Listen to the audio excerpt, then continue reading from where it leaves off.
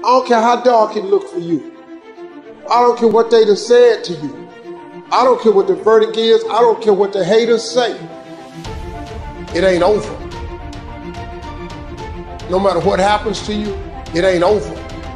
Ain't no such a thing as over. Do you know, man, that you can actually mess your life completely up? You can jack it all the way up and you can turn around and get it right.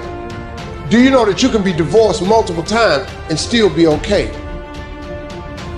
Everything you're going through is preparing you for what you ask God for. You just got to quit tripping while you're in the process, because the process is necessary. You may not see it now, but when he gets you on the other side of it, you're going to see exactly why it went that way. And you're going to be okay with it. We all live in this bubble. What you got to do to get the life that God wants you to have, you got to put more air in your bubble. Expand yourself. You got to blow your bubble up. Take yourself out your comfort zone. Do not live in your bubble. Put some more air in your bubble. If you stay in your comfort zone, that's where you will fail. Success is not a comfortable procedure. It is a very uncomfortable thing to attempt. So you got to get comfortable being uncomfortable if you ever want to be successful. You know, you can actually change the direction of your life. You know, you actually have a say-so in how your life goes. Life is not designed where you just wake up and see how it go and you react. You actually have a say-so. You have a determining voice into where your life can go. You have no say-so in what happens to you, but you have a say-so in what you do about it. You got to get real doggish. You got to get downright funky if you want to make it. Now, like I was telling you before, if you want to be ordinary, you ain't even got to listen to me. Just go on about your business. If you think ordinary is cool, ain't no problem. It's some really, really wonderful ordinary people. But if you are sitting in this room and you have extraordinary aspirations, then you're going to have to do extra. See, life is 10% what happens to you. It's 90% what you do about it.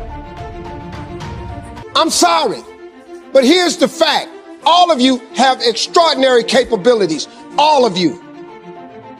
You put extra on top of ordinary and you come up with extraordinary. It's no other way. You have to decide if you are willing to do the things to put you in that category. Rich people don't sleep 8 hours a day. That's a third of your life. It ain't but 24 hours in a day. You cannot be asleep 8 hours a day. You can't live in LA and wake up at 8 o'clock in the morning. It's 11 o'clock on the East Coast. The stock market been open 2 hours. They already making decisions about your life and your was sleep. Pull yourself together and quit tripping because you in the process. God is processing you. He ain't through with you. If he was through with you, you would not wake up in the morning. The hard work and the struggle that you face now is the main ingredient for who you'll become tomorrow. Now, whatever you've been through, whatever that is, guess what? You're still here. You have a great life in front of you.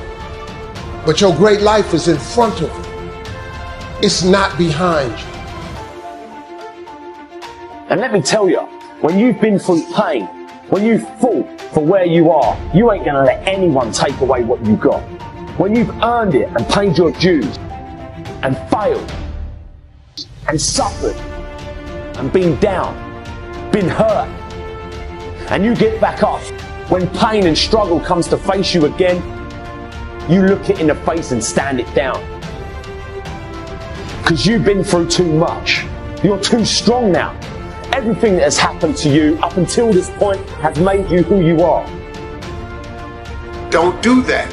When they tell you you're not gonna make it, don't believe them, man. Don't believe them. You got to be relentless.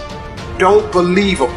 When you're thinking about giving up, when you feel like giving up, when it look like you ain't gonna make it, keep going. When they tell you you can't, come on, man, who are they? when they tell you to put all your stuff back on your desk. Don't do that, man. This will fill you with confidence and you'll start carrying yourself differently. You'll start looking at the world differently. You'll start talking differently, walking differently, because you ain't no longer the person you are. You're the person you've always wanted to be. But you've got to believe in you. And I'm saying to you, what if all of us took that attitude after we face a rejection and a no, or we have a meeting and no one shows up, or somebody say, you can count on me, and they don't come through. Nobody believes in you. You've lost again and again and again. The lights are cut off, but you're still looking at your dream, reviewing it every day, and say to yourself, it's not over until I win.